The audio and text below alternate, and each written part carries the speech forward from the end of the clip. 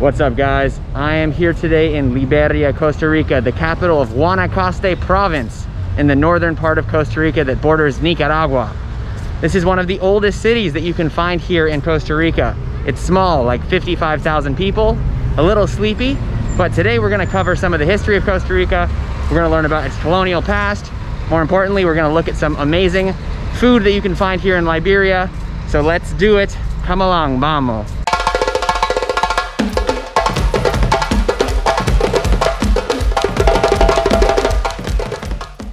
Pura vida, ¿cómo está? Pura vida. ¿De dónde eres? Los Estados Unidos. Estados Unidos. ¿Tú eres de aquí? Los cuentos del camino, ¿cómo es? Los cuentos del camino de los cuentos, algo así, ¿verdad? Sí, soy de Nuevo México. Nuevo México. ¿Conoces? No. ¿No? Está cerca de Texas. Cerca de Texas. Sí. Natural y refrescante. Sí, en serio. Ok, perfecto. ¿Y cuánto cuesta? Hasta luego. Pura vida, Costa Rica. As we start our tour, one thing you should definitely do when you're in Costa Rica is get a pipa fria. Pipa is the local way they say coconut. I always thought it was cocoa, but cocoa apparently is the interior white side, and the entire thing is called a pipa. So if you never had a coconut fresh, I've only had them in Southeast Asia, so let's give this a shot. Fresh coconut juice, or coconut water, whatever you want to call it, is just a million times better than what you get from the bottle. The stuff from the bottle tastes like really bad. I hate it, but this stuff is really good. So let's get on our little colonial adventure here. As far as street food goes in Costa Rica, you're not really gonna find any. From what I've seen, they have the granado ladies, what we tried in Alajuela last episode, and the pipa guys rolling around. Other than that, you can buy fruit in the street, but as far as like hot food or prepared food, all of that's done at Soda's, the more traditional place to get food, the local spots. Other than that, no street food. So now let's get into a little bit of history. Costa Rica was part of the Spanish colonial empire from basically the start of the 1500s up into the start of the 1800s. That's 300 years. Spain obviously left a lot of remnants here, whether it was the food or the language, the little bit of the social structure here. So in the early part of the 1800s, the Spanish grip on their colonial empire was kind of falling apart as they were enduring a costly and very confusing war with Napoleon. This kind of led to the revolution that you can find in Mexico that led to the Mexican territory, which went all the way up to New Mexico, where I'm from, all the way down to basically Colombia, saying, okay, Spain, we're done, we're gonna be our own thing. So in the early 1800s, Costa Rica became part of the Mexican Empire. Then it became part of the, what they're calling the Republic of Central American States. It was a federation for just like 7 years, which included Nicaragua, El Salvador, Honduras, and other places like that. After that, in the mid-1800s, they declared their independence, and now we've had Costa Rica, I guess, going on their 150 years of independence. It's a pretty long time, pretty good for Central America. After declaring their independence in 1821, Costa Rica took kind of a while to get things started.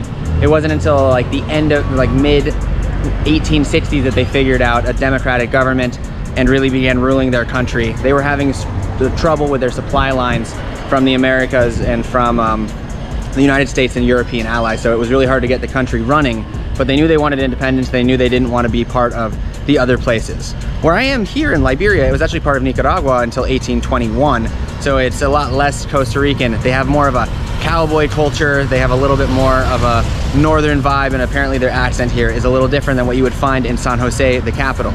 So behind me here is actually the Museo de Guanacaste. It's an old military barracks that the Spanish set up a couple hundred years ago. Now it holds local Costa Rican artifacts, including stuff from pre-Columbian peoples, as well as old Spanish artifacts. It's closed today, but I just wanted to show you the outside traditional Spanish barracks.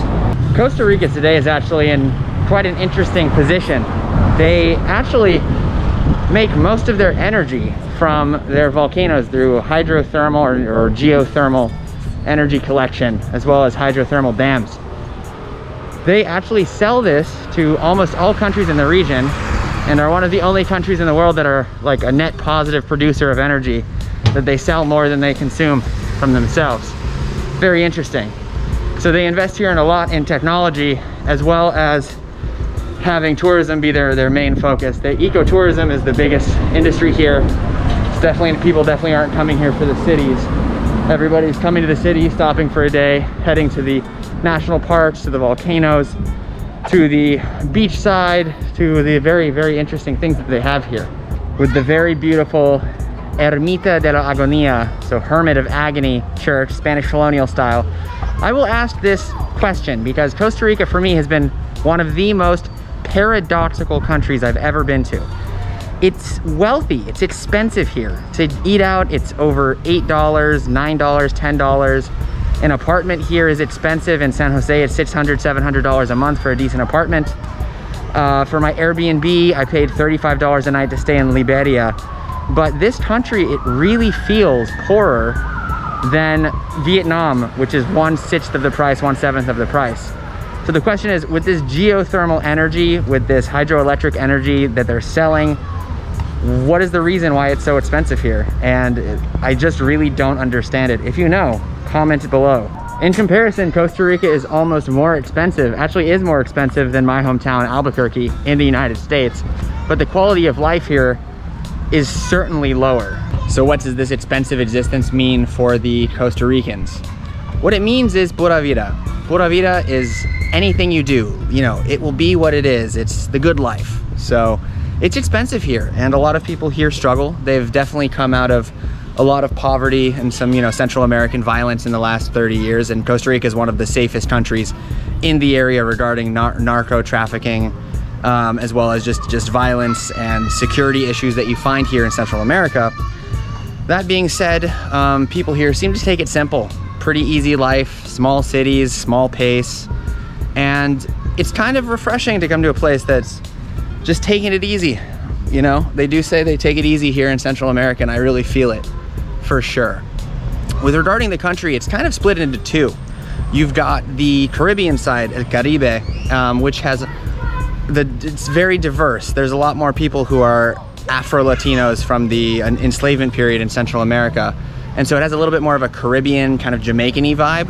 And then the western side is much more typical Latino, or Latino mixed with the native indigenous people.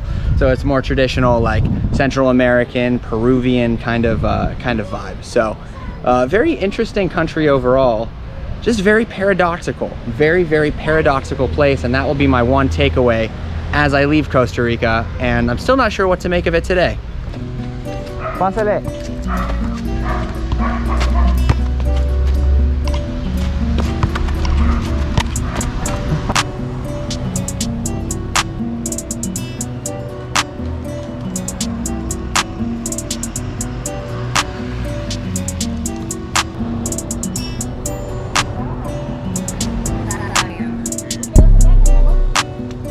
So before we get to the big food, I want to show you guys caldosas. Caldosas, from what I get, is they open this bag of chips, and then they fill it with ceviche, and then you top it with chili sauce, with mayonnaise, and with some ketchup.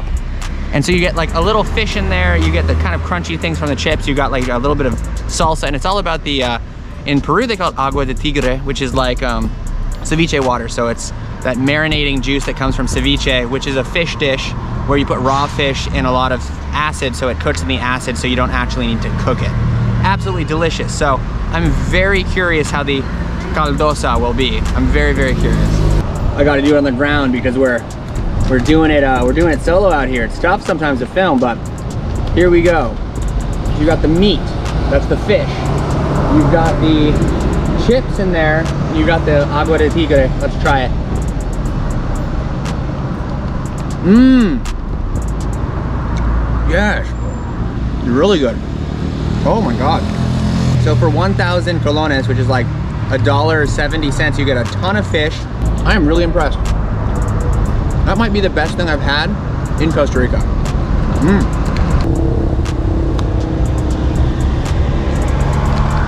It really hits on every note.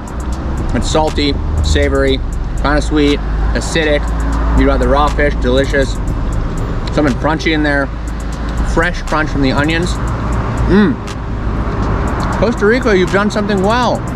All right, guys, I hope you enjoyed our little tour of Liberia. What food do they have here? a little bit about the history of Costa Rica. And if you liked the video, make sure to like and subscribe, hit the notification bell, super helpful for me. And we will see you on our next stop on this Costa Rican adventure. Hasta luego.